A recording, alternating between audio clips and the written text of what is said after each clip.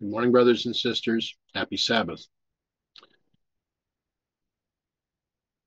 We're going to need our Heavenly Father's guidance as we delve into this study, as we delve into the studies from these books that we have covered before, because we're going to have to understand these even more clearly than we did several months ago.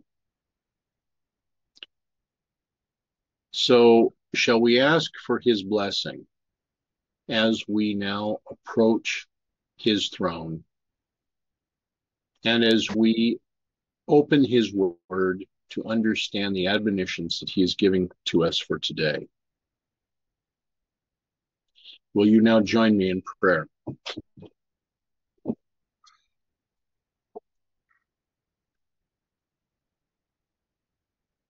Gracious Father in heaven,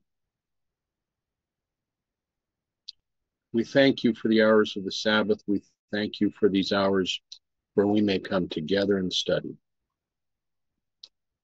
Father, we know that we have sinned. We are amazed at the lengths that you are going to help us to be able to stand before you. There's truly nothing we can do without you. Father,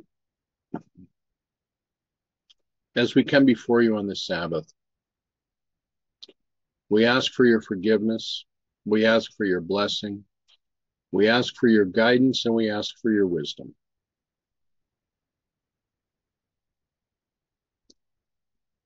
Help us today together. Help us to discuss these subjects. We ask that your will is done.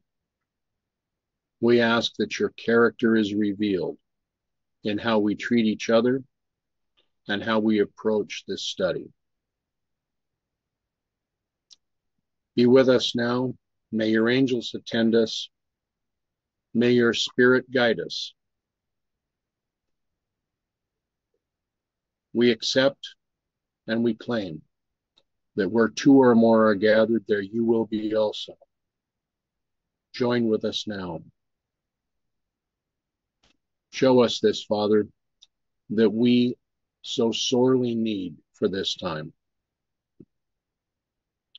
Hide me behind your cross. May it be your words and your character that others see. Be with us now. For this we thank you, and for this we ask in Jesus' name. Amen. Okay. To recap briefly from this last week, we have been working through and studying the book of Zechariah. There are several admonitions that Mrs. Dwight had given that we need to be aware of. We're going to recover just a little bit from what we addressed last week, but we are going to address very specifically items that are going to be necessary for our consideration. Now, I'd ask Brother Theodore to send out copies of these studies to all so that you would have them in advance, because there's quite a bit to cover. As Sister White had written on 10th of October of 1897, I arose at 3 a.m. I am asking my Heavenly Father for a larger portion of His Holy Spirit. Without me, said Christ, you can do nothing. Now, are we all familiar with this verse? Are we all familiar with this admonition?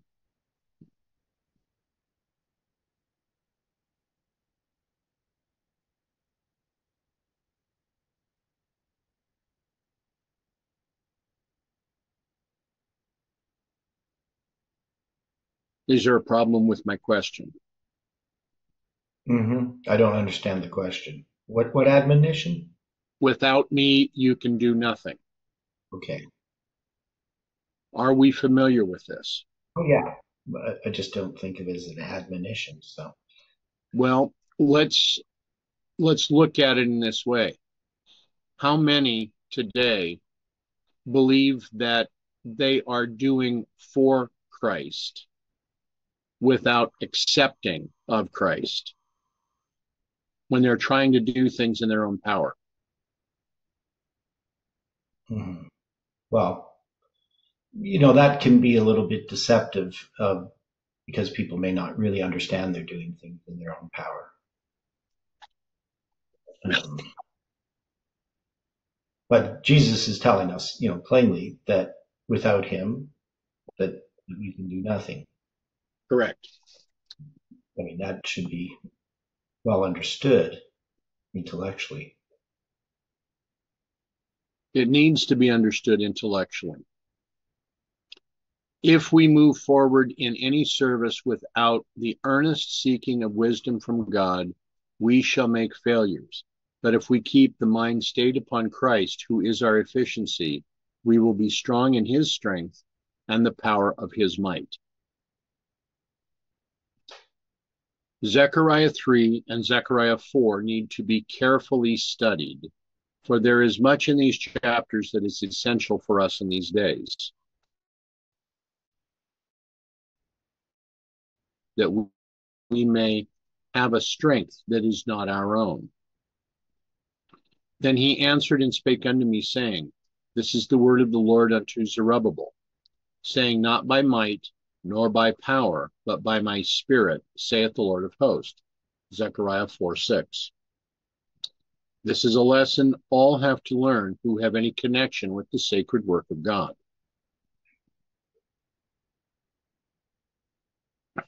Satan will furnish an abundance of speculative projects that are not after God's order, but are inspired by man's ambitious devising. Thousands of dollars may be spent in traveling. In this way, money is consumed, but it accomplishes little.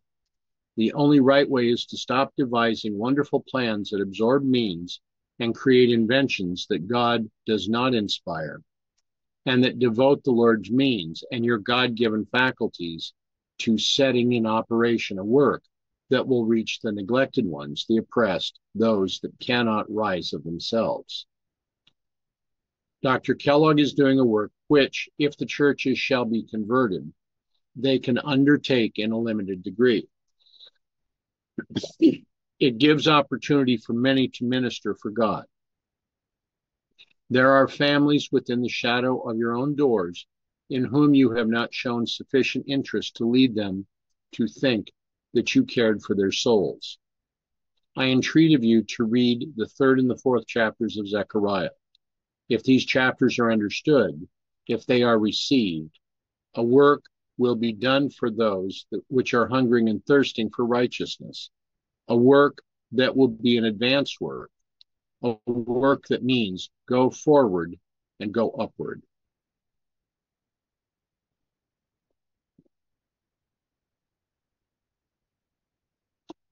Here are the requirements of God to his people. The Ten Commandments express the will of God and the duty of all men. And when the hearts of men are thoroughly converted, they are brought into perfect harmony with the attributes of God, for this is always the effect of divine grace. In this harmony with God is spiritual life and efficiency and power. There is to be no divorcing of the interest of those who believe sacred truths to take up and confederate with men of the world or men of the church whom the world has converted to their worldly methods and plans. When men who have the light of truth and do not walk in that light, but follow the sparks of the fire of their own kindling, they shall lie down in sorrow. God will have his people to look to him and derive their strength and power from him, and not trust those who are not obedient to his commandments. It is the will of God that men should be set apart to minister in sacred service in various lines for him, to preach the word of God, as did John, preparing the way of the Lord. There must be no binding up in confederacies with men. Bind up in covenant relation with God. Is there a question regarding this statement?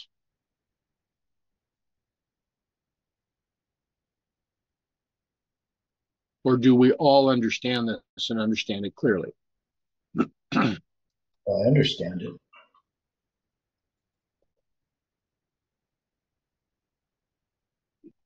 Now, one of the points that I found as I prepared for these meetings is Mrs. White was very clear in admonition that we should be studying Zechariah 4 with Haggai 1. Now, we're going to switch screens for just a moment.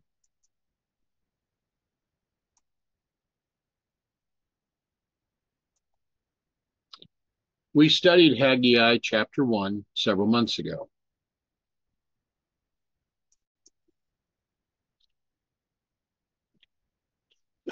Here we have Haggai reproving the people's delay in building the temple. He incites them to set about it. He promises them, being forward of themselves, God's assistance, and the work is set forward. Now, from the work that Brother Stephen had done, when was the book of Haggai being presented before the people? And when was the book of Zechariah being presented before the people? Well, this is 520 and 519 BC. So Haggai is in 520 BC. Okay. And Zechariah would have been when? Well, 520 and 519. I think maybe even into 518, his last vision. So it is possible that Zechariah and Haggai knew each other, or knew of each other, right? Yeah, that's definitely possible, especially since they're giving a message to God's people regarding rebuilding the temple. Now, was this the temple that was being built under the third decree? Well, there's no temple built under the third decree. The temple's built under the first and second decrees. Okay. So if this is the temple that's being built under the first and the second decree, is this also, in a manner of speaking, being built under the first and the second angel's messages? Mm-hmm. Would you all agree with that?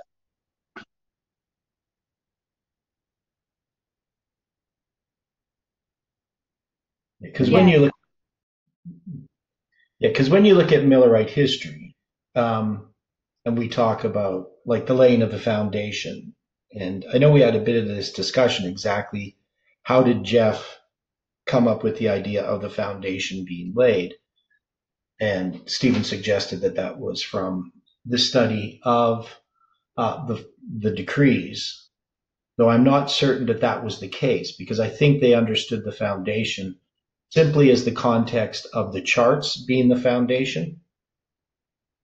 But later, when the movement was studying the three decrees, then we saw that there was a literal sense in which the foundation was being laid under the first angel's message, right? Because the foundation is laid under the first decree. And then the temple is completed under the second decree, right? And then, in Millerite history, you have Christ moved from the holy to the most holy place. So the temple foundation, the temple that's being built there in Millerite history, is God's people in that history, right? So in our history, again, this temple being built has to do with his church. But literally here in this history, it's the actual temple.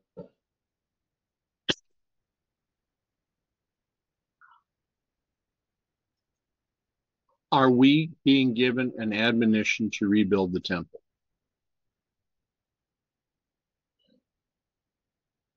Mm-hmm. What temple are we to see built? This is God's church. There's a few statements in Ellen White's writings regarding, because we know that where it talks about in the book of Hebrews, the true tabernacle which the Lord built and not man, right? Right. We know there's a heavenly sanctuary, but also Ellen White applies that true tabernacle to God's church. A statement something like north, east, west, and south, and encompassing the whole world is the true tabernacle which the Lord built and not man. I can find the statement if you want. The first place I read this was in M.L. Andreassen's book on, I believe it was the one, either sanctuary, one in the sanctuary, or the one on the book of Hebrews, because that was a long time ago that I saw that, about 40 years ago. But I've always kept that in mind, because, we often just refer, to the heavenly sanctuary, but there's a connection between the heavenly sanctuary, what God's doing in heaven, and what's happening on earth. I'll find this statement here.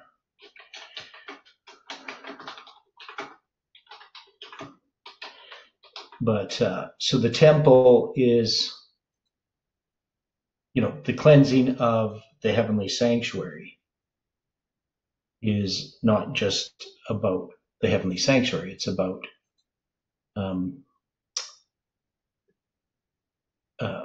God's church.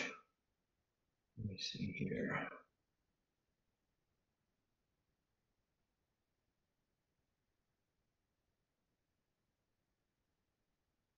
Got the right wording. Yeah, the church on earth. So this is from Signs of the Times, 1874. Pardon me. It's February 14th, 1900. February 14th, 1900. The church on earth, composed of those who are faithful and loyal to God, is the true tabernacle. And there she puts that in quotation marks. So she's quoting Hebrews, whereof the Lord is the minister and not man, whereof the Redeemer is the minister, God and not man pitched this tabernacle on a high elevated platform. This tabernacle is Christ's body, and from north, south, east, and west, he gathers those who shall compose it. So the church on earth is that temple that needs to be built. And so we are involved in that work of building this temple.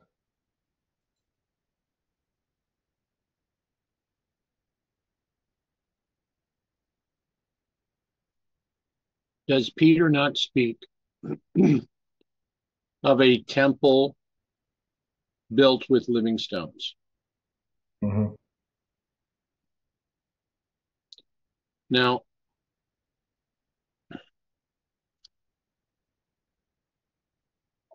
in the time where Haggai and Zechariah prophesied,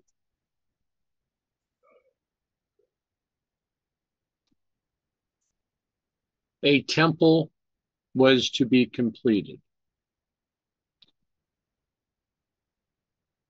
Under the decrees, the first and the second decrees, for this to go forward. If we make the application that these decrees parallel the first and the second angel's messages, then for our time, as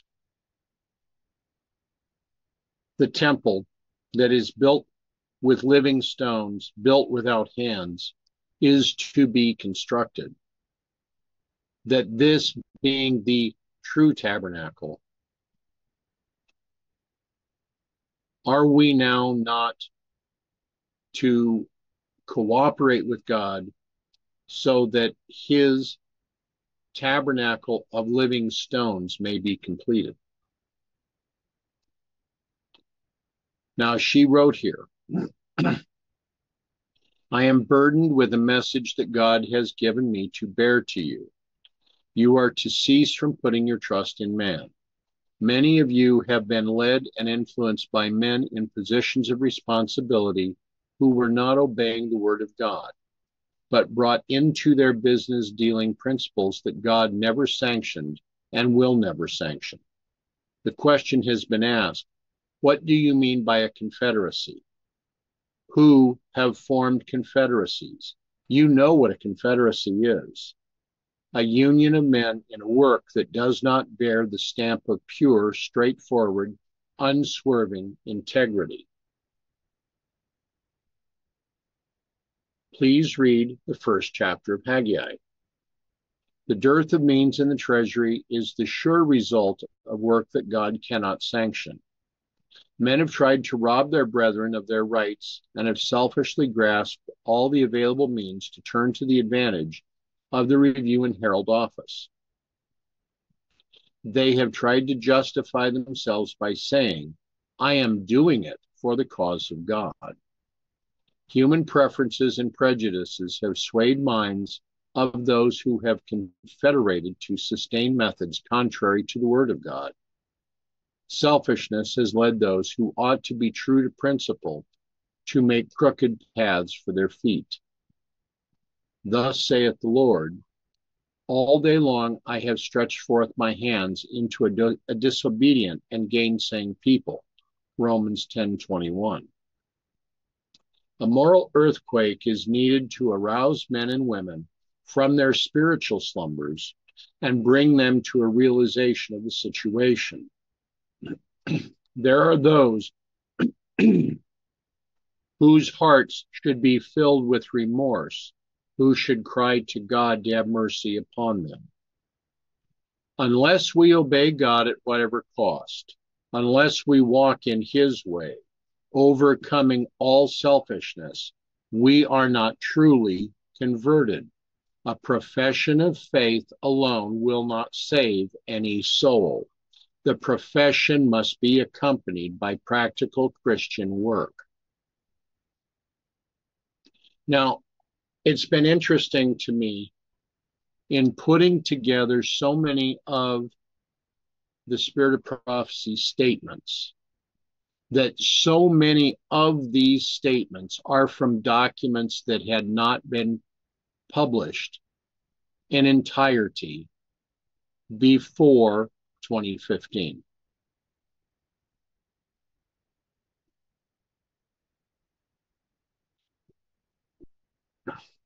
The very angels who, when Satan was seeking the supremacy, fought the battle in the heavenly courts and triumphed on the side of God, the very angels who from their exalted position shouted for joy over the creation of our world and over the creation of our first parents who were to inhabit the earth, the angels who witnessed the fall of man and his expulsion from his Eden home, are most intensely interested to work in union with the fallen redeemed race in the development of the power which God gives to help every man who will unite with heavenly intelligences to seek and save human beings who are perishing in their sins. If men will become partakers of the divine nature and separate selfishness from their lives, special talents for helping one another will be granted them.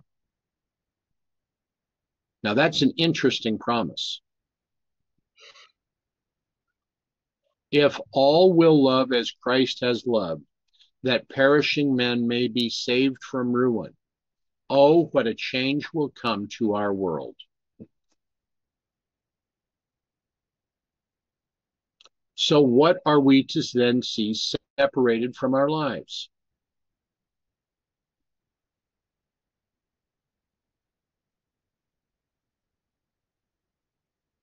Is she clear about this point? Mhm.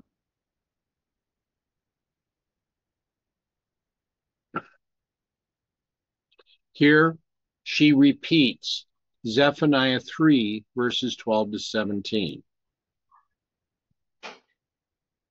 Here We have studied this in the past. What a representation is this? Can we grasp its meaning? Do we understand what we studied before from Zephaniah 3?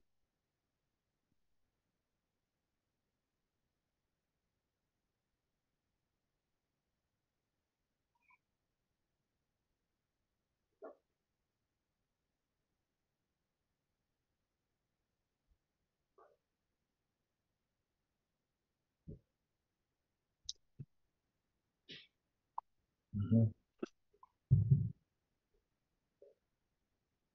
Here the promise is made. I will gather them that are sorrowful for the solemn assembly, who are of thee, to whom the reproach of it was a burden. In the book of Ezekiel, who are the ones that are given a message to come before the ancient ones in Jerusalem? Is it not those that sigh and cry for the abominations that are done in Jerusalem?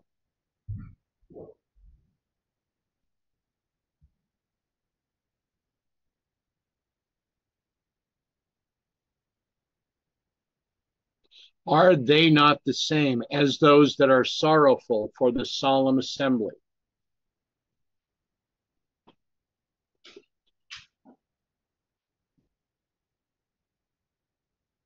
Behold, at that time I will undo all that afflict thee, and I will save her that halteth, and I will gather her that was driven out, and I will get them praise and fame in every land where they have been put to shame. At that time I will bring you again, even in the time that I gather you, for I will make you a name and a praise among all people of the earth, when I turn back your captivity before your eyes, saith the Lord. Zechariah 3, verses 18 to 20. Again, she states, read also the first chapter of Haggai. It is fitting that all who realize the near coming of the Lord will act their faith. When we see one of God's instrumentalities languishing or in peril, let those who are heart and soul in the work manifest their interest. If we would be one in mind and heart with the heavenly intelligences, we can be worked by them. When human agencies, as stewards of God, will unitedly take of the Lord's own substance and use it to lift the burdens resting upon his institutions, the Lord will cooperate with them. This manuscript, manuscript 65 of 1900, can also be found in pamphlet 008 from paragraphs 9 to 11. Does that symbol mean anything to us today?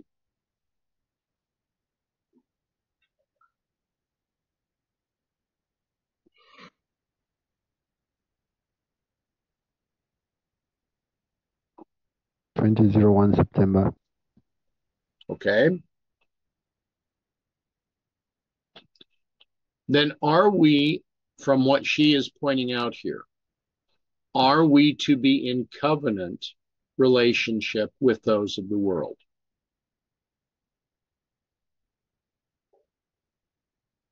Does a steward of God seek to be in covenant with the world? No, he does not. If a steward of God is in covenant with the world, is he lifting the burdens from the institutions or from his brothers and sisters?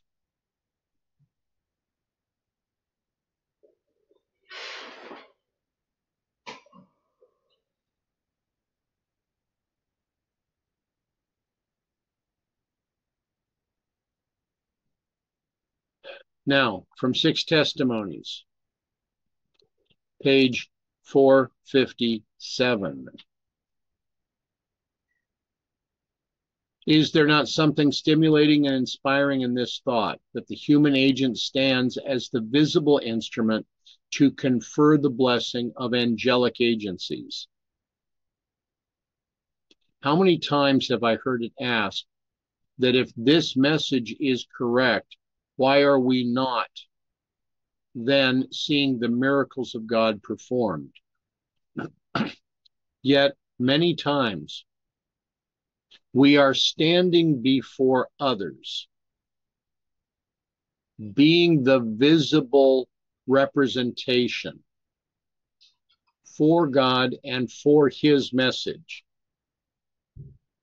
seeking to give a message to a world that is soon to end.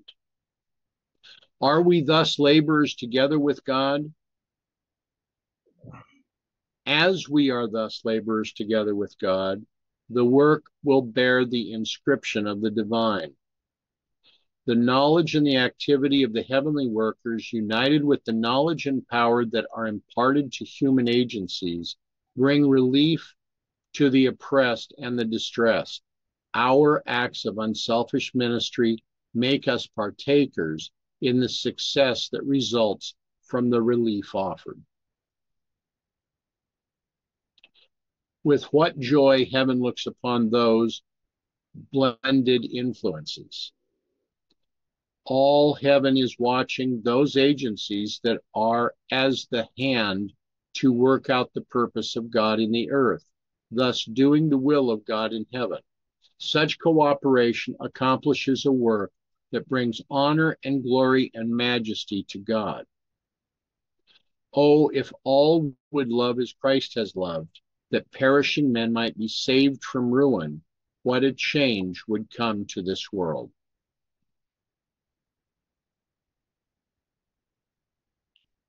Here again, Mrs. White quotes Zephaniah 3:12-17. Again, she gives the question, just as she did before. What a representation is this? Can we grasp its meaning? And her quote was of this: I will also leave in the midst of thee an afflicted and a poor people, and they shall trust in the name of the Lord. They shall feed and lie down, and none shall make them afraid. Sing, O daughter of Zion. Shout, O Israel. Be glad and rejoice with all the heart, O daughter of Jerusalem. The Lord hath taken away thy judgments. He hath cast out thine enemy. The King of Israel, even the Lord, is in the midst of thee. Thou shalt not see evil any more. In that day it shall be said to Jerusalem, fear not, and to Zion, let not thine hands be slack. The Lord thy God in the midst of thee is mighty. He will save. He will rejoice over thee with joy. He will rest in his love. He will joy over thee with singing. Do we fully understand what's being represented here? Do we fully understand this promise?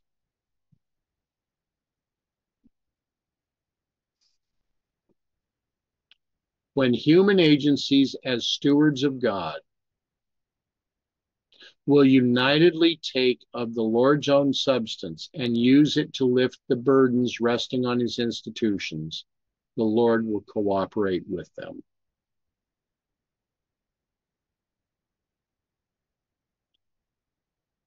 Now, here, 6 Testimonies 458.3. She joins with the passages from Zechariah with the prophecy of Zephaniah. Here she repeats Zechariah 4 in total. What she says directly after this in 6 Testimonies 459, all heaven takes an interest not only in the lands that are nigh and need our help, but in the lands that are afar off.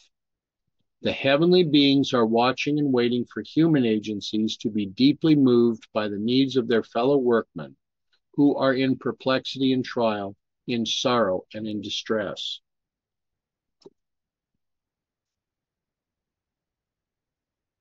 In all ways, the Lord is watching what is going on. Are we willing to do the work where He is leading us? Or are we going to criticize brothers and sisters for not doing things exactly as we think should be done?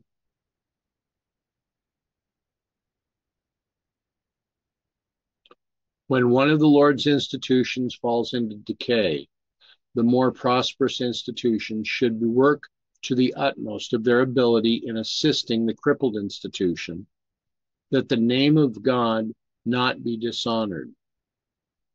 Whenever the managers of God's institutions close their hearts to the necessities of sister institutions and neglect to make every possible effort for their relief, selfishly saying, "Let them suffer," God marks their cruelty, and the time will come when they will have to pass through a similar experience of humiliation. But my brethren, you do not mean to do this. I know that you do not. Now, from here, in the book of Haggai, we begin with the command to rebuild the temple. And this command is being given in the second year of Darius the king, in the 6th month, in the 1st day of the month.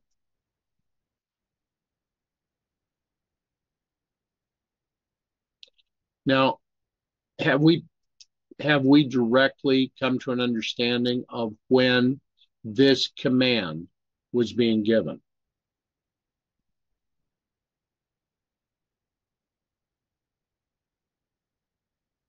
From the work that Brother Stephen did, do we have this understanding at hand for all of us? Or do any have questions about when this was to occur? Well, it's actually my work, not Stephen's work, but okay. So the command to rebuild the temple is going to happen in the 6th year of Darius. Right. 2nd year of Darius. In the 6th month. No, this is not the command, right? This is just the prophesying of Haggai and Zechariah. Begins in Darius. So that's going to be in 520 BC. Okay. So Haggai and Zechariah begin prophesying at that time. But the decree of Darius, Ellen White says that between Cyrus's decree, which we know happens April 23rd, 537 BC, that's the 24th day of the 1st month, between Cyrus's and Darius's decree, it's more than 20 years. And then it's going to be less than 20 years from when the Jews returned to Jerusalem under Cyrus's decree. And then they're going to set up the altar on the 1st day of the 7th month. So if we take that, that means the decree of Darius happened in 516 BC, sometime between April and September. So we have Ellen White's very specific in that that's when Darius's decree occurred. So the decree is in 516. So it's in the 6th year of Darius that you're going to have the decree itself. Does that make sense? Okay. You lost me, Theodore. Okay, so Ellen White tells us between Cyrus's and Darius's decree is more than 20 years. Right. So we know that in 536, did I say 537? So in 536, in April 23rd, 536, is Cyrus's decree. And so it's going to be more than 20 years from Cyrus's decree to Darius's decree. So that means Darius's decree happens sometime after April in, 516. But we know it's also less than 20 years between when the Jews returned to Jerusalem. Ellen White says it's less than 20 years from when they returned to Jerusalem and Darius's decree. So that means the decree has to happen somewhere between the end of April in 516 to September. So that means it would be in the summer of 516 BC, Darius's decree. So that's in the 6th year of Darius, not in the 2nd year. So here it's just talking about Haggai prophesying. It's not talking about the decree. Okay. Okay, I got it now. Yeah. Okay. Okay. So we're dealing with, as this is in Haggai, first day of the 6th month of 520 BC, right?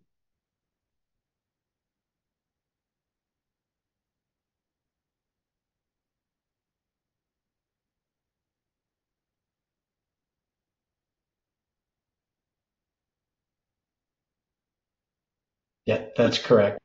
Okay. So we would count this basically as the 29th of August.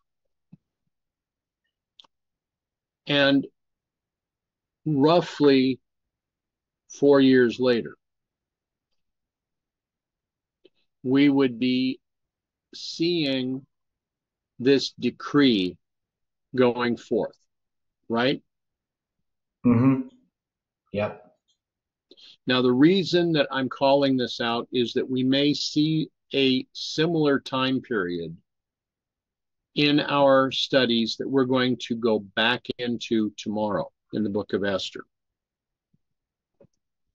So we're given this prophecy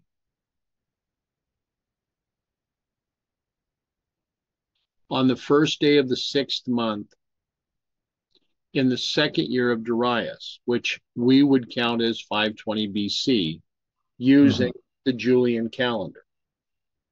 Mm-hmm. Yeah, it would be August. Yeah, August 29th, as you said, 520 Right. BC calendar. So this was a temple that was being built of stone and being built with the hands of man, right? Mm-hmm.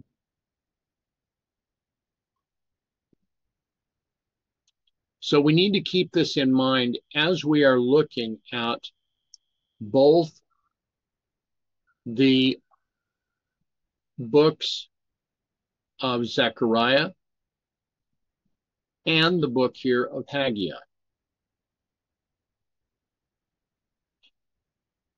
Because we're not only looking at the same time period, we're looking at many of the same people. Yeah. I just want to share the chart that I have here of Okay. Haggai. Go ahead. So here's the chart of the books of Haggai and Zechariah and their visions that are dated. So you can see here, Darius's reign begins September 29th, 522 BC. That's the 10th day of the 7th month that his reign begins. Okay. And then you have Haggai, all of his prophesying is in 520. So he has 4 different dates that are given. You can see them there. The first day of the 6th month, the 24th day of the 6th month, the 21st day of the 7th month, and the 24th day of the 9th month. And then you can see that Zechariah begins prophesying just when Haggai is finishing. So Zechariah is going to prophesy in the 8th month in the 2nd year of Darius. We don't know when in the 8th month because it doesn't give us a date in Zechariah 1:1. Could be the first day of the 8th month. Often that's what they'll do is they just say the 8th month and it means the first day, but doesn't specify it. And then he's going to have 2 more dated visions one in Zechariah 1:7 and one in Zechariah 7:1. So those dates there. And the second one's going to be in the fourth year. But we put Darius's decree in 516, so somewhere in the summer there. And then the temple's going to be completed about 7 months later. It's going to be dedicated technically in 515 BC, but still in the 6th year of Darius, because the 6th year of Darius, it's going to be the 12th month, the 3rd day of the month. It's going to be March 12th, 515. So hopefully that helps, the diagram there. Yeah, it helps. Okay. Sorry for interrupting. Yeah, it helps. No, that's good. Okay, Dwight. Okay.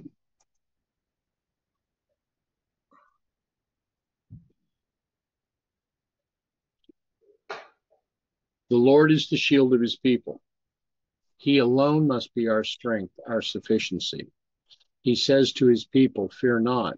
I am he that liveth and was dead, and behold, I am alive forevermore. Revelation 1:17 and 18. God is in the midst of her. She shall not be moved. God shall help her, and that right early. Psalm 46:5. Our relationship with God must be of a distinct character as a people waiting and watching for the Son of Man to come in the clouds of heaven. The church whom God loves and keeps as his commandment-keeping people is as precious as the apple of his eye. The Lord saith, do you know your privileges? Have you faith in God? Have you a living connection with God? Do we sense his love as light in the morning in the midst of the church militant, feeding each lamp with the golden oil of his grace, of his love? Here she looks to Zechariah 4 and Deuteronomy 10:19 to 22.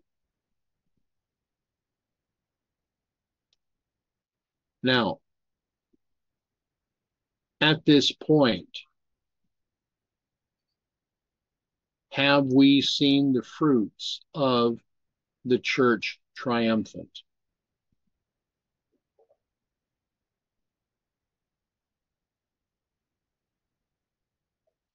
Well, no.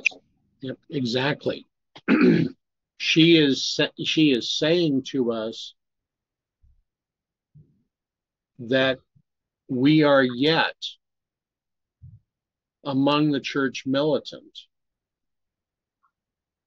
because many are choosing not to accept the golden oil of God's grace.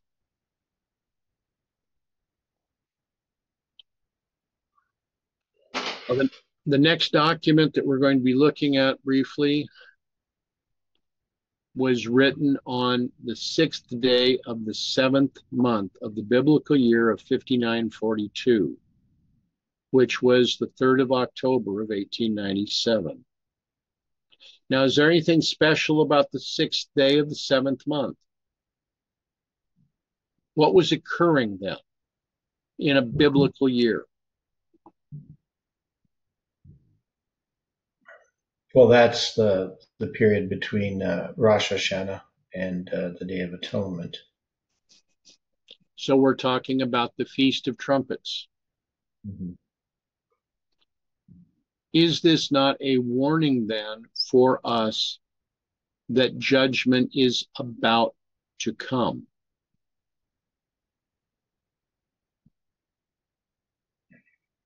We must consider this carefully. My attention has been called to the last books of the Old Testament.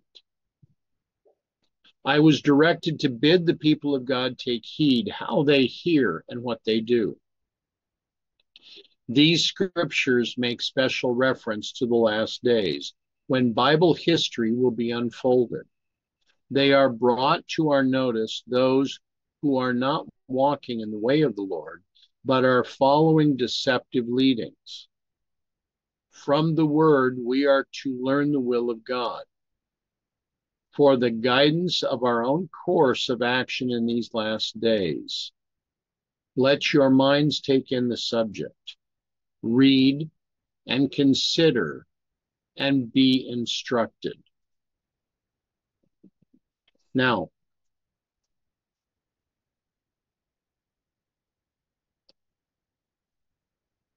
last night,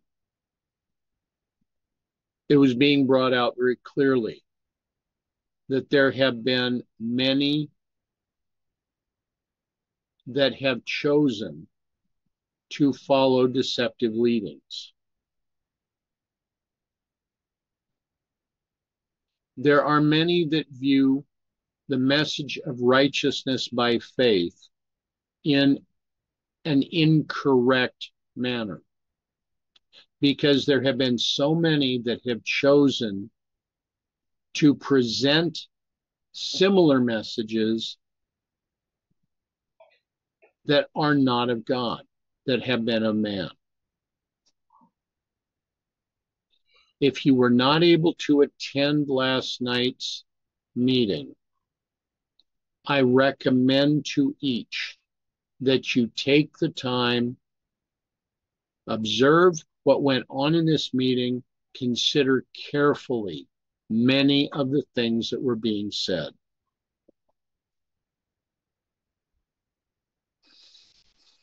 From the destruction of the first temple, which the Lord could not bless because the people had corrupted their ways, until the second was built, there was a space of 70 years. Is a span of 70 years important for us to consider?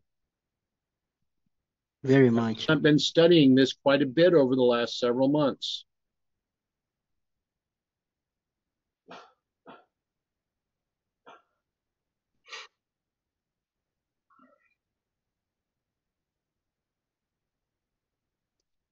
Though some murmured over the inferiority of the second temple, the Lord declared it to be superior because it was to be connected in a special way with the Messiah. I will shake all nations, and the desire of all nations shall come, and I will fill this house with glory, saith the Lord of hosts. The scepter shall not depart from Judah, nor a lawgiver from between his feet until Shiloh come. And unto him shall the gathering of the people be. Be strong, saith the Lord, for I am with you. Haggai 2:4. Now it's interesting to me when we look at this passage from Genesis 49 that we actually have two symbols being presented within this verse. Not only is a scepter not to depart from Judah. And what is a scepter? Kingship. It's a what? Kingship. Kingship. And a lawgiver. Right. And yet we also have Genesis 49 and we have verse 10. 49 being the symbol of 7 by 7, and we have 10 being the symbol of the number of judgment.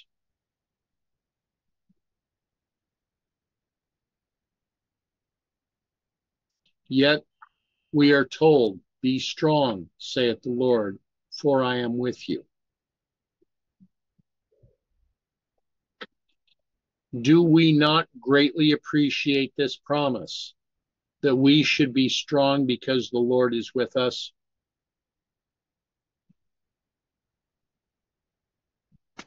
Yes, we should very much appreciate. Exactly. It is dishonoring for God for our churches to be burdened with debt. This state of things need not exist. It shows wrong management from beginning to end, and it is a dishonor to the God of heaven. Read and study prayerfully the 4th chapter of Zechariah. Then read the 1st chapter of Haggai and see if this representation does not apply to you. While you have thought much of your own selves, of your own selfish interests, you have either neglected to arise and build, or you have built on hired money, and have not made donations to free the church buildings from debt. Will you consider what it is your duty to do? Year after year passes by, and very little sacrifice is made to lessen this debt. The interest swallows up the means that should be used to pay off the principal. This is not just an admonition about money. This is also an admonition to us about our responsibility regarding the lives of others.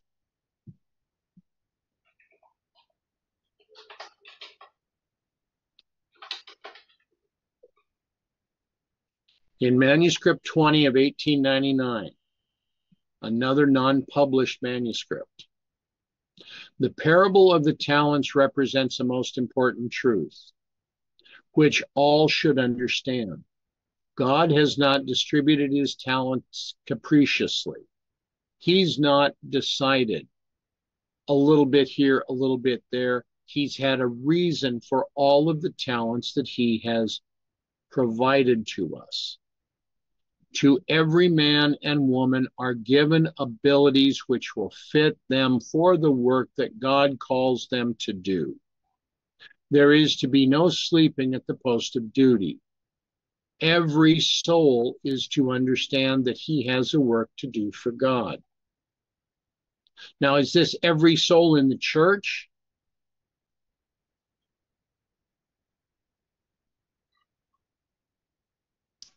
I hope so.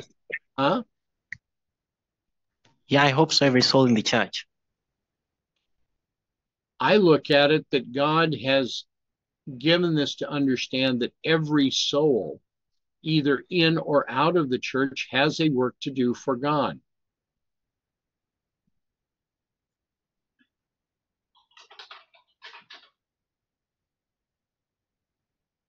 Study carefully the 4th chapter of Zechariah and learn what the 2 olive trees there referred to mean.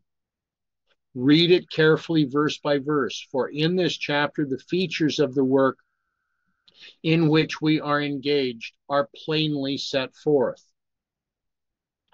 All of this is to give us the foundation of why we're going to see so much in this 4th chapter of Zechariah. Why it is combined, according to Mrs. White, with the 1st chapter of Haggai. These documents that Brother Theodore sent out, that I asked him to send out, was led to ask to be sent out, are being done so that we have the opportunity to read them over before we are studying them, so we can have a conversation about what this means to us today.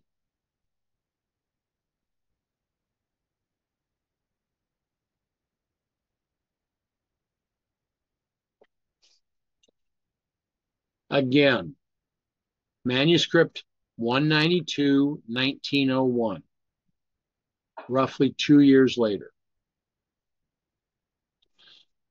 Again, a non-published manuscript. There are things I must copy from the letters written. John gives the description of the personal presence of Jesus Christ. When we have the personal presence of Jesus before us, we will see an act as John did in Revelation 1, verses 17 to 20. When we have this personal presence of Jesus Christ, what vision are we having?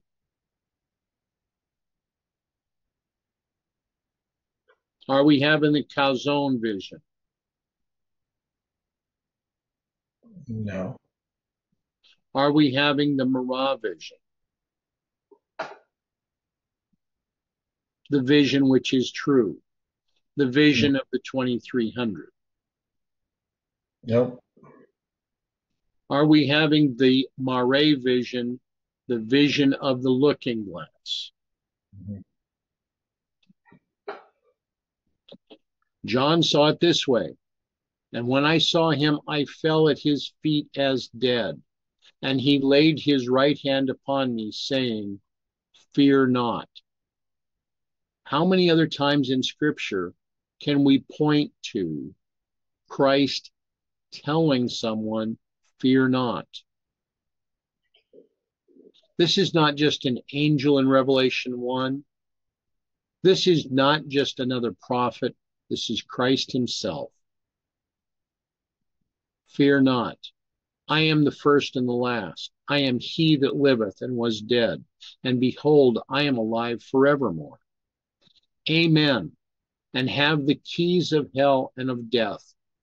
Write the things which thou hast seen, and the things which are, and the things which shall be hereafter, the mystery of the 7 stars which thou sawest in my right hand, and the 7 golden candlesticks.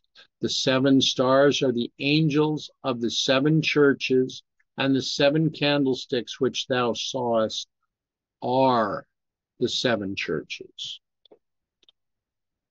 The churches are represented by golden lamps. They hold the treasure of the oil, and they disperse the light. Are we today to be that treasure of the oil?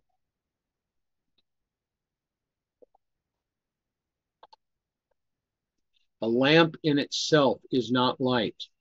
It is the instrument, the vessel, from which light is to be dispensed, dispersed, given out to others.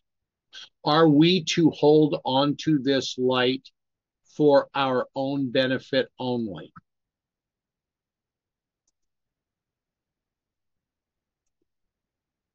No, we're not. As she continues, it must receive both oil and fire before it can shine forth. Brothers and sisters, we have been receiving oil through the ministry of Elder Jeff, through the studies that we have been doing these last several years, and we are waiting for the fire to shine. A church of itself has not graced the fire of God's love or his glory. All is wholly dependent upon Christ, the source of all light. Receiving from Christ the golden treasure of oil and the fire, it can shine forth in distinct rays amid the moral darkness. The Lord's messengers have a message to bear, which is the golden oil of sacred truth. And if these messengers first receive the oil as it is represented in Zechariah 4, they will present the truth with all fervency to make it appear in its importance.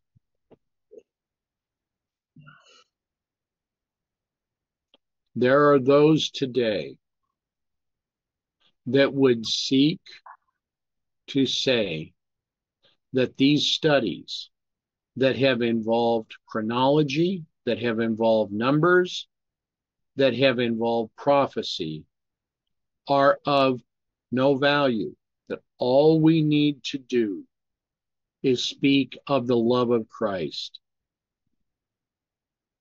But we need to know in whom we have faith. We need to be able to disperse the light that God is giving us. This is why these studies have been so important.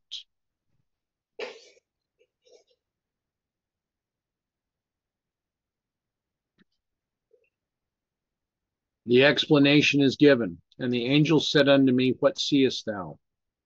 And I said, I have looked, and behold, a candlestick all of gold, with a bowl on the top of it, and his 7 lamps thereon, and 7 pipes to the 7 lamps, which upon the top, which are upon the top thereof, and the 2 olive trees by it, one upon the right side of the bowl, and the other upon the left side thereof. So I answered and spake to the angel that talked to me, saying, What are these, my Lord? Then he answered and spake unto me, saying, This is the word of the Lord unto Zerubbabel, saying, Not by might, nor by power, but by my spirit, saith the Lord of hosts. We are also told to read verses 7 to 9. For who hath despised the day of small things? For they shall rejoice, and shall see the plummet in the hand of Zerubbabel with those 7. They are the eyes of the Lord, which run to and fro through the whole earth. Verse 10. Read also verse 11. And I answered again and said unto him, What be these 2 olive branches which through the golden pipes carry the golden oil out of themselves? Then said he, These are the 2 anointed ones that stand by the Lord of the whole earth. My brethren who have the truth for these last days, bear in mind the words of the Apostle Paul to Timothy in 2 Timothy chapter 4, verses 1 to 4. Whether the times be favorable or adverse, whether there is an opportunity, press in. And when there is no opening, use every means possible to make one. Present the truth. The judge standeth before the door. Sinners are all around you. Speak to them the word of God. Lose not a chance, miss no opportunity to let the light of heaven shine through the human instrument.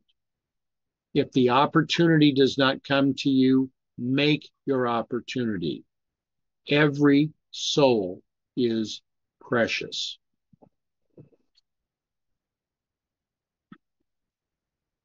Does this not show that God wants none to perish, but would prefer that all are saved?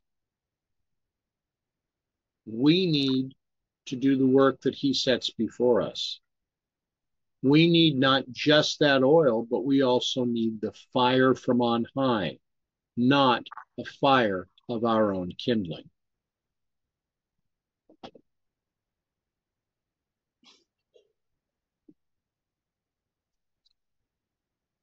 We are now intensely in earnest, and I have a message from the Lord. It is a mistake to have a few men to devise and to plan for a whole conference. The voice said, Divide and subdivide, for the work of God shall require that men shall be selected as caretakers, ordained to do the work of God. The end is near, and every year Satan is drilling his army to develop strong parties to be ready against the great battle of the last conflict. Habakkuk chapter 2. This is a faint description of reality. Who is wise in the time when the evil shall spring forth? Here we're shown the book of Zephaniah, and then Zechariah 3 and 4. All these things shall become a living reality. But men in high places, supposing themselves wise, will block the way. A voice was heard, clear the king's highway. Now, if Habakkuk 2, Zephaniah, the entire book, and Zechariah 3 and 4 shall become a living reality, what should that mean for us?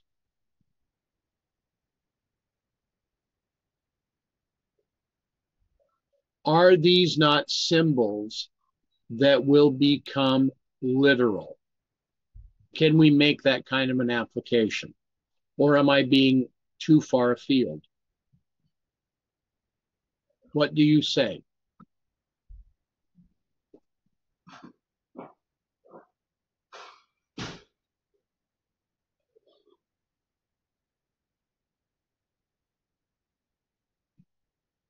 What are your thoughts?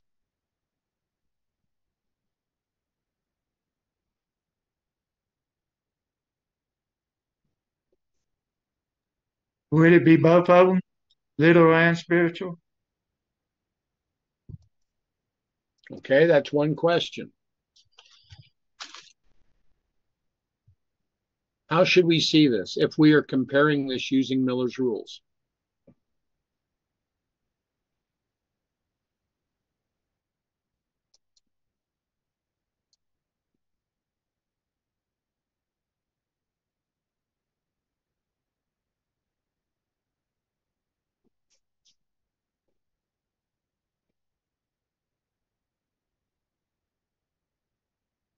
I mean, if Habakkuk chapter 2 is a faint description of reality,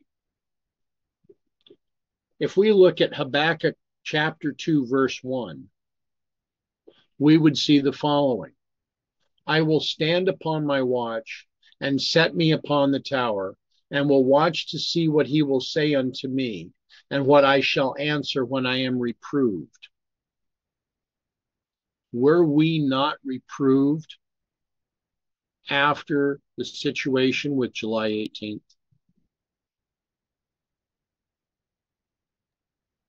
Yes, we will. Now, in the book of Habakkuk, it continues. So join with me. Turn to the book of Habakkuk. Turn to Habakkuk chapter 2.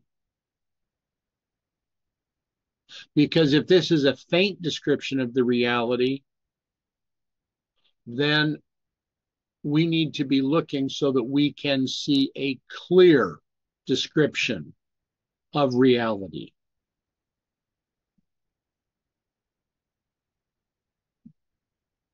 Habakkuk chapter 2, verse 2. A doubling. And the Lord answered me and said, write the vision and make it plain upon tables, that he may run that readeth it. Since 1843, have we not understood that this table, this chart, that we are to understand that this has been made upon these tables, and that we are to be prepared to run when we read them? Habakkuk 2:3, for the vision is yet for an appointed time. Have these not been part of the appointed time since they were first presented? Yes, because they also show us of the Turing time, and also yes, and also this message we find that Ellen White in early writing the first vision, she talks about the midnight, the right, which is the midnight cry. So it simply means these are the messages that she even said that those who rejected them fell to the wicked world below. Yeah. So here we are today. I would have to dare say that we have come to midnight. Are we prepared yet for the midnight cry?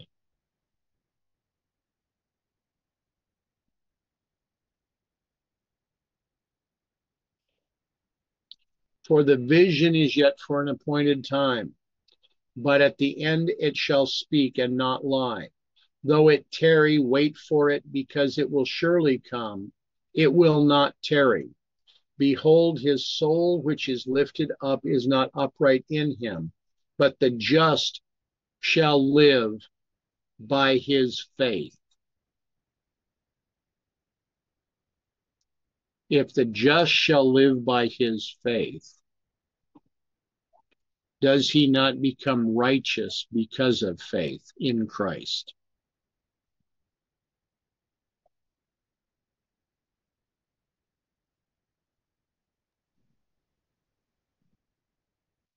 Yea, also because he transgresseth by wine. He is a proud man, neither keepeth at home, who enlargeth his desire as hell, and is as death, and cannot be satisfied, but gathereth unto him all nations, and heapeth unto him all people.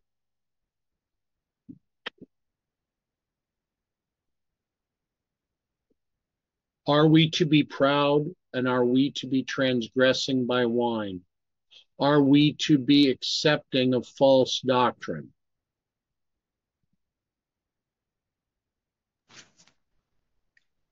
No, No, not we're at all. not. So,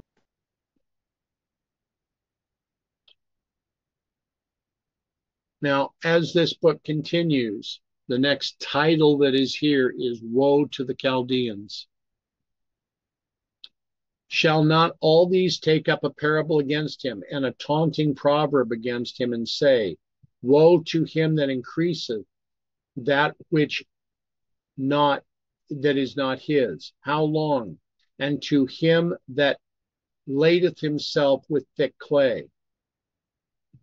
Shall they not rise up suddenly that shall bite thee, and awake that shall vex thee, and thou shalt be for booties unto them?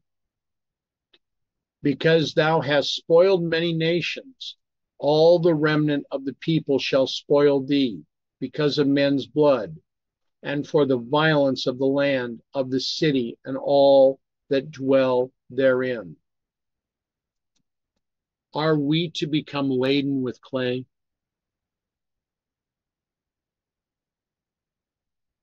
Are we to accept that we are to become laden with thick clay? For in the book of Revelation, where do we find clay being referenced? We have miry clay, dirty clay, Dirty clay, impurities in it. a lot of impurities in it. And what happens when that miry clay is then fired, is put into the fire? Doesn't hold together. It splinters. It falls apart, right? It falls apart. Yeah, you just get little pieces. Are we not seeking today for the whole truth? Are we not seeking today for the gold which is God's word? Are we not looking for this to be converting the soul?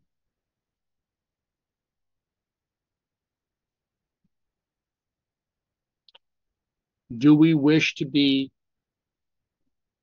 the metal that is purified, such as silver and gold, where the refiner can see his visage, his face in the refined metal?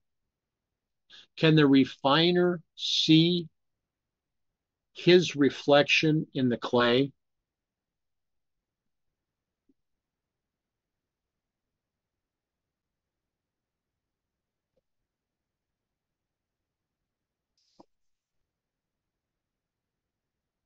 If the refiner cannot see his reflection in the clay,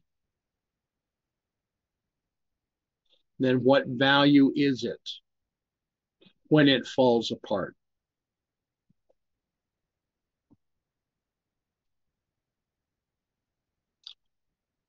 Zechariah 4:1.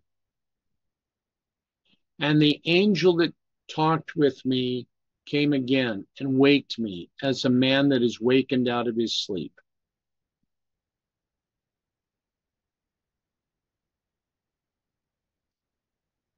in the parable of the 10 virgins,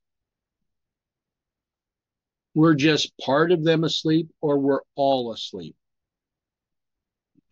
All asleep.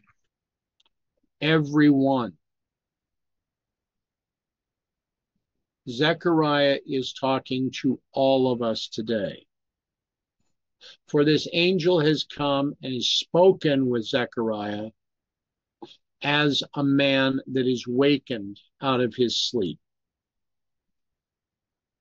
Here, Zechariah 2, verse 3, and behold, the angel that talked with me went forth, and another angel went out to meet him. But here is Daniel. Daniel 8:18. Now as he was speaking with me, I was in a deep sleep on my face toward the ground, but he touched me and set me upright. So even the prophet Daniel was in a deep sleep. Zechariah was as one that was wakened out of his sleep. Had Daniel been given visions before he fell in this deep sleep?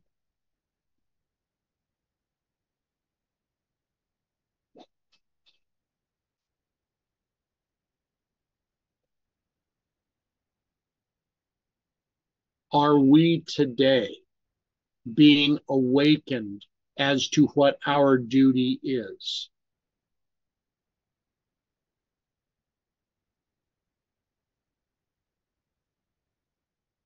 What say you?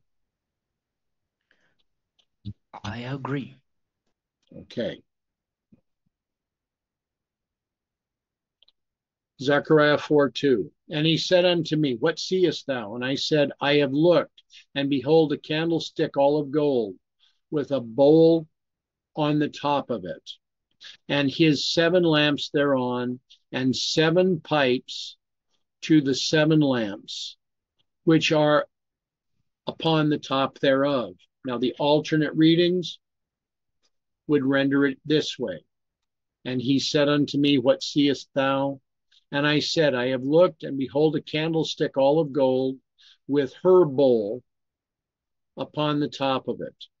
Not a, but her. And his 7 lamps thereon, and 7 several pipes to the lamps, which are upon the top thereof.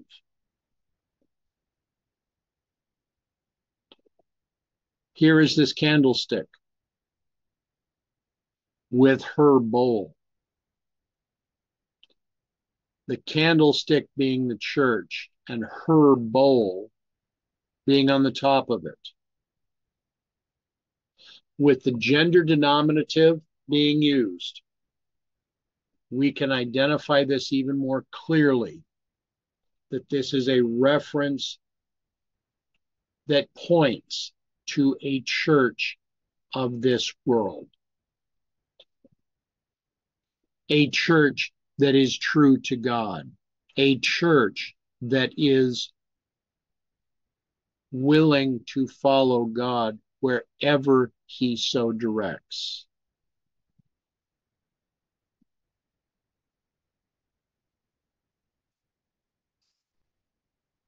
And the 2 olive trees by it, one upon the right side of the bowl, and the other upon the left side thereof.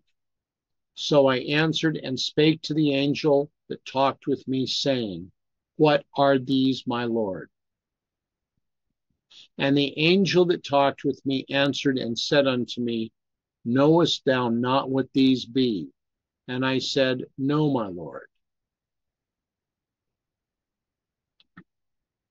And he answered and spake unto me, saying, this is the word of the Lord unto Zerubbabel, saying,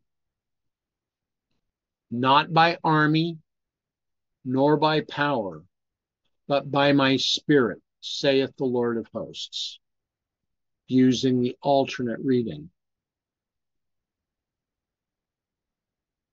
We need to consider carefully these verses that we have just read.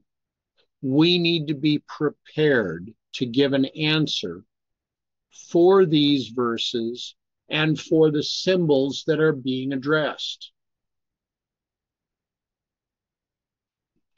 We need to come to an understanding of what God would have us to know at this time.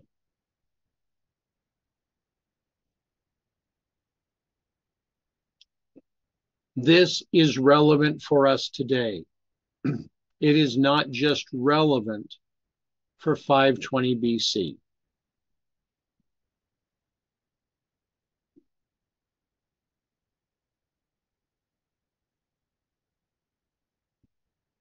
Now, do we have any questions with what we've covered so far?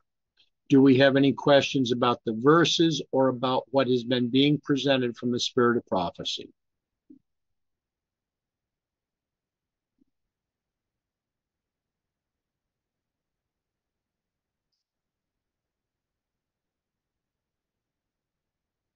Do you have any thoughts?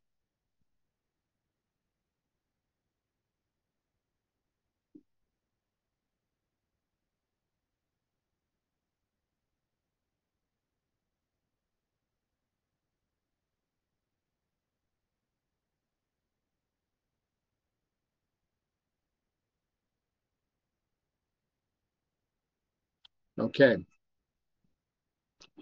This becomes the point at which we will conclude this Sabbath study. Shall we then close with prayer? Loving Father in heaven, there is much for us to consider from your prophets.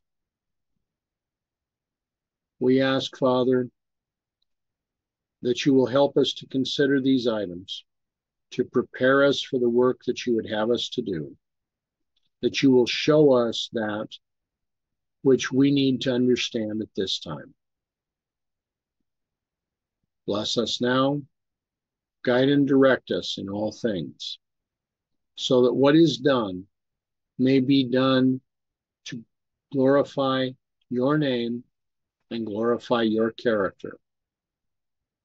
Please forgive us of our sins, of our doubts. Direct us in the path where you would have us to walk. For this, Father, we thank you and we praise you. In Jesus' name, amen.